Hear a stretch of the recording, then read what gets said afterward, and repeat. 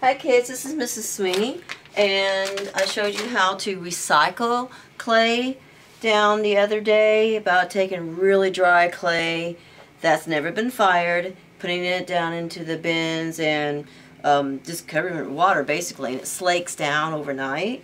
Well, the clay you see right down here, and I'll get it up a little bit closer, would be clay that has definitely been slaked down, but also I did drain the water, a lot of extra water off, and I added a lot of powdered clay that looks like this, as you see. In fact, I have some of that powdered clay right in this cup. I'll put a little bit down, you'll see why. It's kind of like working with flour, except it's powdered clay, and working with dough in a way. It's just so it won't stick very much, and it also helped kind of stiffen it up a little bit too. So I always use 2 paddles. Oops, here's a little piece of that dry clay. I'm going to get that. That'll be like a little rock. I'll get that out of the way. I'm going to, instead of using straight with my hands, I'm going to use these 2 paddle spoons and get it up on there. It really likes to just stick to gloves, so sometimes gloves really aren't handy unless you really just need to protect yourself for some, irritation kind of reason. But usually I just use my hands, or I use a paddle like this. Well, it's not too sticky. It's a little sticky right now, so the paddles are much easier to work with. I'm just going to do a small amount. I think that'll be enough right there to show you how to wedge. Put these back in there. Sometimes I sprinkle a little extra clay down there.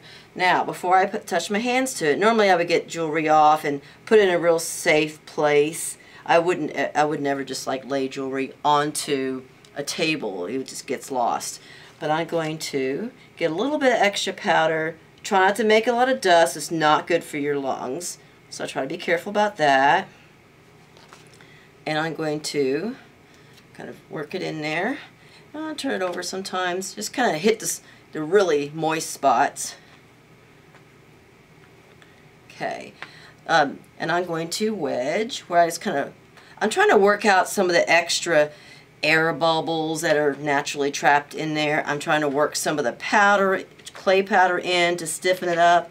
I have plaster that's dry poured plaster within a frame. I have canvas material that's really absorbent. There are a lot of tricks. The surface you wedge on is also helping dry it up a little bit. Actually, a lot of it. Even your hands and the air, all that helps to dry it up. This type of wedging that I kind of naturally do, where it kind of twists, is for if you're wanting to throw on a wheel. It naturally spins the clay and tightens up the platelet kind of shaped particles it has. And then when it spins, this is the butt of the clay, and then it spins out really well. And centers much easier. Now the regular kind of wedging, get a little more powder down here, is bull's head kind of wedging, where it's kind of pushed into itself. I'm not folding over clay where it traps bubbles. I'm just pushing it into itself, pulling it up, pushing it in, pulling it up, until the soft spots kind of work their way through, a little bit more homogeneous, more even. And if it doesn't leave a big sticky mark, we're in good shape. I don't want to over dry it. Now, if I was worried that I had to work it up a little bit to get it more smooth, but I didn't want to get it really any stiffer, I could use a little bit of water instead of the powder. So there are little tricks about that. You have to kind of get good at judging what you need. And this tool, this scraper, is good if you were finished to just kind of gently scrape off any chunks. And once in a while we kind of clean it up a little bit, but right now it's alright for the next person to work. Now, this clay's good to go. I could store it. Now, by the way, on storage, I have a bag, has my name on it, already ready, because I wouldn't want to touch a marker and tape now, right? So you have it ready.